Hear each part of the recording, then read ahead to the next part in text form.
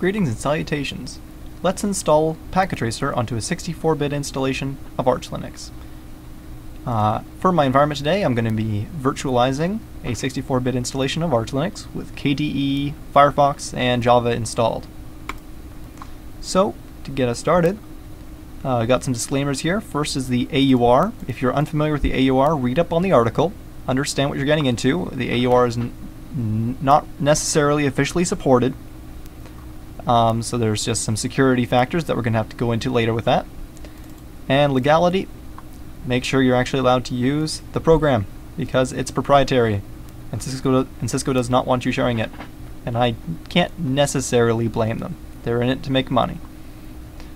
So first, let's check out this AUR article, and I'm just going to copy paste the necessary command I'm going to need in order to continue with my installation of Archlinux. So just elevate yourself to a root user. For me, I'm going to type in my super secure password. And we're going to quickly download and install exactly what we need.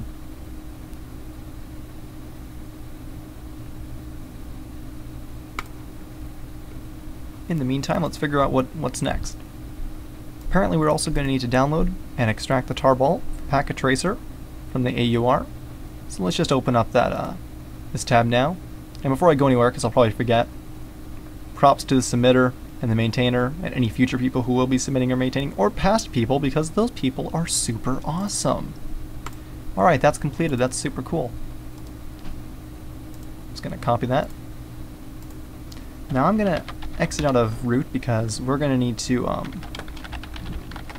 do this. We're going to want to do 90% of this stuff as a normal user.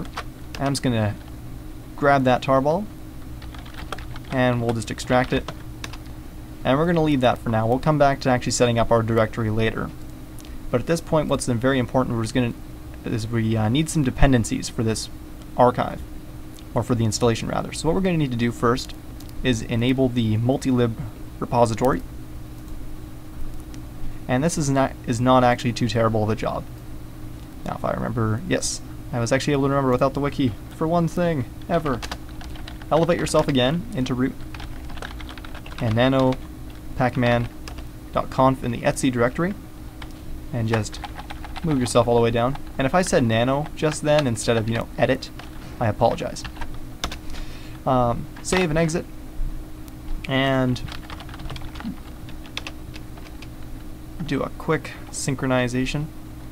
You could upgrade if you want to with that U switch, but I'm not going to for the purpose of time. And you are good to go basically. Except that you're not good to go because otherwise we'd have PacketTracer installed by now. Ha ha ha ha, I'm hilarious and I'm funny. Be quiet.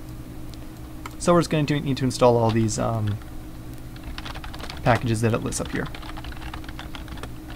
And this is the part where you hope you don't type in too many typos because that takes a lot of time in the video and no one likes to be having their time wasted.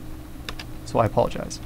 I get this command or this every time. I'm not actually sure what the ramifications of this are later, but I just go ahead and confirm because for some reason I really want PacketTracer installed. So yeah, let's go ahead and grab all those packages. Hopefully it doesn't take too long. If it does, well, I can always pause the recording and come back to it, but for the most part it seems like it's coming down from my router's cache, so we should be good.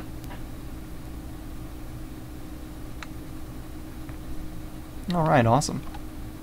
52 glorious packages. While that's going on, I may as well do something productive with our time, yeah? So what we need is access to this gzip archive. If I remember correctly, it is a gzip. And this isn't, it doesn't come with the tarball itself for, I would imagine, legal and ethical issues.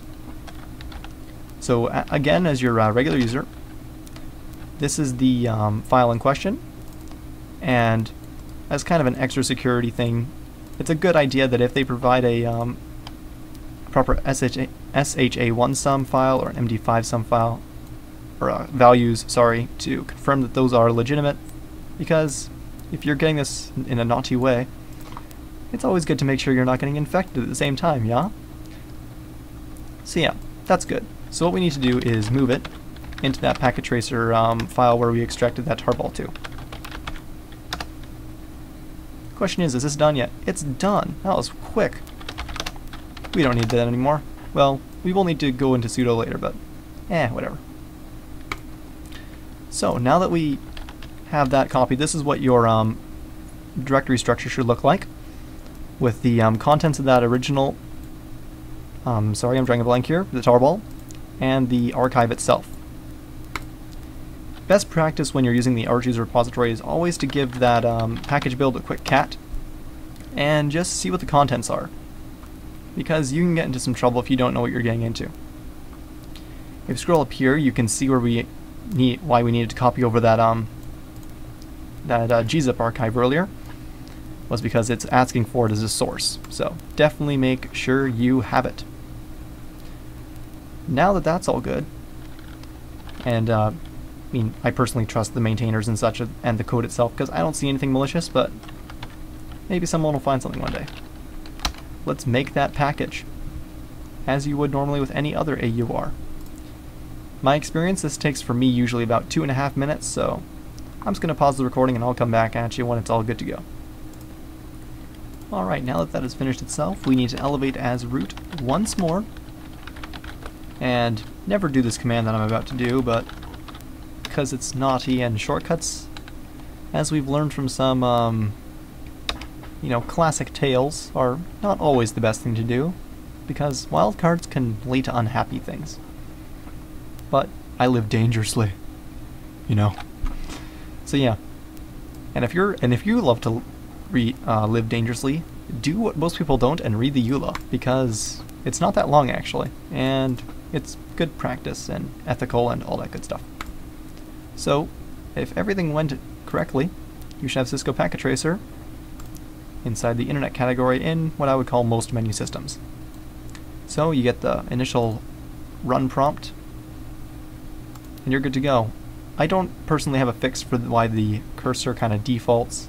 That could be another thing that could be resolved possibly in probably some configuration files somewhere. I think I've seen those when I use Mate, as you can see here on my main system, so I'm pretty sure that could be easily resolved. But for the moment, that's all there is to PacketTracer, except for the very last thing you should do, especially if you're a student, is the assessment environment check. So when that time rolls around for you to be practicing for your final exams and actually doing the final exam, you actually are able to do the PacketTracer portions. And this page here actually launches some JavaScripts, and if I know what I'm talking about at all, and basically opens PacketTracer, make sure it all works, so when, as I said before, when the time comes around, you're not stressing with more configurations, especially on the day, because I think I remember one time I was in the last week of one of my Cisco classes and I was rushing to make sure that it was working, and that wasn't fun. But as you can see here, minimum requirement, don't expect to ever get more than the minimum requirement, because I haven't yet, and that's been on both Debian and now Arch Linux systems. So yeah, if that's all good to go, I don't have a whole lot of advice as per what you could do next. Other than, I mean, if you're super cool, switch to GNS3, because I've heard good things from it. But we have now installed PacketTracer on Arch Linux of the 64-bit variety. Thank you for watching.